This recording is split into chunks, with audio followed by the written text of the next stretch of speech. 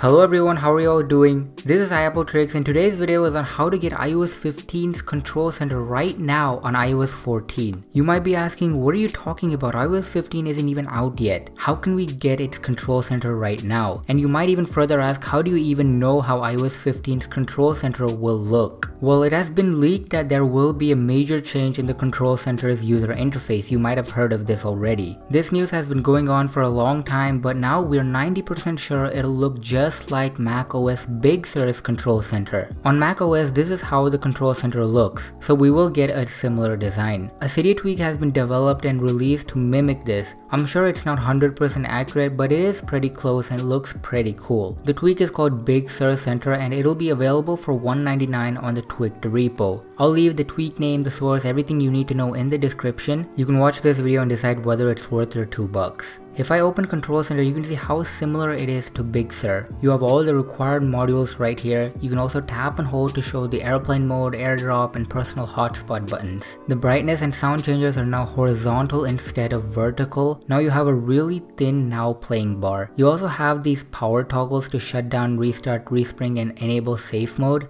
Obviously, this will not be in stock iOS 15's control center, but it is useful if you have a jailbreak. Finally, you have the additional customizable modules. When I opened control center, you might have noticed it opened from the bottom.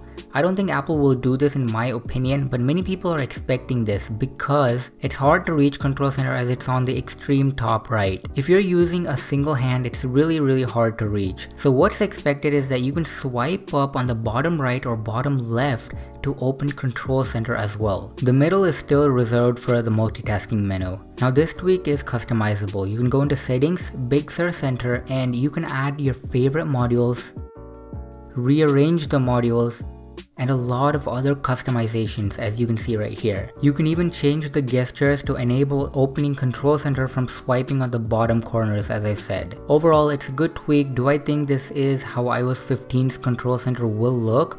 I would say probably about 60%.